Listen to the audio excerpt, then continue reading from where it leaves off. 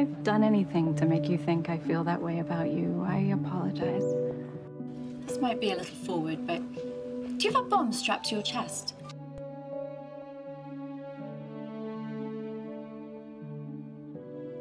This is stupid. Go, let's go. I'm getting back, baby.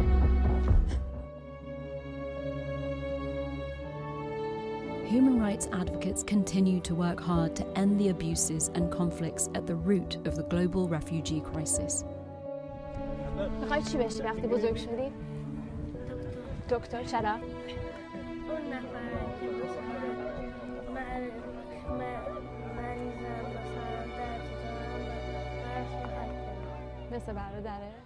It's not enough for us to only condemn rights abuses when they fit neatly into our political narratives. It's time for us to put people before politics and unite on issues pertaining to freedom, justice, and equality. Nazanin, welcome. We're delighted to have you here. We're very proud of what you've accomplished. I was thinking that you and I have something in common. The Iranian Revolution changed the direction of both of our lives, which is probably why we both care deeply about the cause of freedom, because we want everybody else in the world to have the same choices and opportunities that we've had. I want to hear from you as to what this moment of history meant to you and did for you.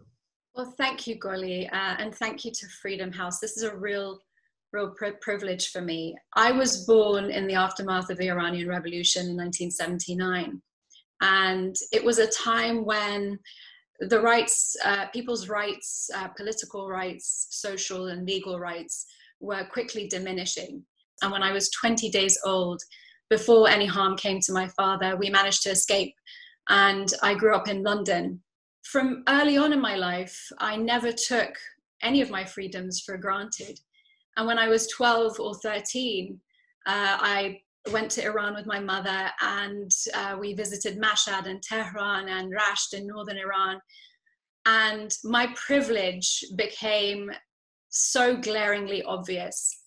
I was raised in a country where freedom of speech existed, freedom of assembly. Women were equal to men before the law. Child marriage and child labor were illegal. I got to choose if I wanted to wear the hijab or not. And that wasn't the case in Iran. What I saw was people who wanted freedom and really worked hard every day to gain those freedoms.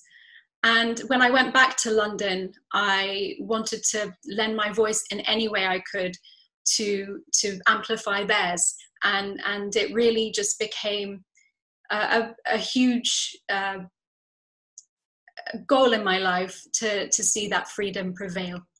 Nazanin, Freedom House called 2019 the year of protest, and we are certainly seeing the sentiment continue in 2020 with the civil rights protests in the United States, in Hong Kong, and in Iran. Do you think these protests are going to have a lasting effect?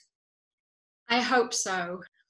You know, I recently saw a video of a man in Idlib, an artist in Idlib, Syria, who was standing amidst the ruins of Idlib.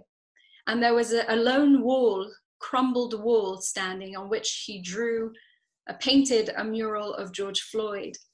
And it was so inspiring to me that this man who was standing in these ruins and had suffered, he and his people had suffered such grave injustices and suffered so much, while the world frankly turned away from their suffering, had the empathy in his heart that extended beyond his borders. His empathy was limitless. It wasn't confined by his borders or just for his people. He wasn't saying, yes, but what about us? He was saying, we share your suffering, because essentially an injustice anywhere is a threat to justice everywhere. And my goodness, I walked away from that thinking, we all want to say, yes, but what about us? Whereas what we should be saying is, we are all in this together. And excuse me if I get emotional, but that is in essence what advocacy is about. Is if we stand for George Floyd, which we must, we stand for the rights of George Floyd and every person who suffers police brutality in the United States. We cannot ignore Puya Bakhtiari, who was shot to death in the protests in Iran in November 2019, or the people suffering in Syria or Yemen, or the injustices in Hong Kong, Lebanon, and beyond. And when you call yourself a human rights advocate, it's all inclusive. You know, Nazanin, watching you talk sort of reminds me of the special relationship that artists have with freedom of expression. What are your thoughts on that? How do you feel about that?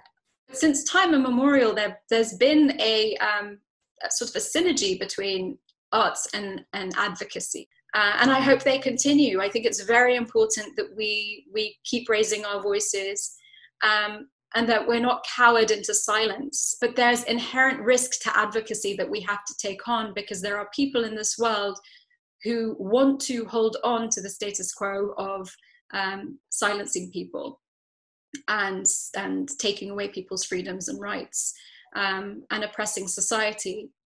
And I think with that comes a huge responsibility for those of us who have a microphone in our hands to speak truth to power.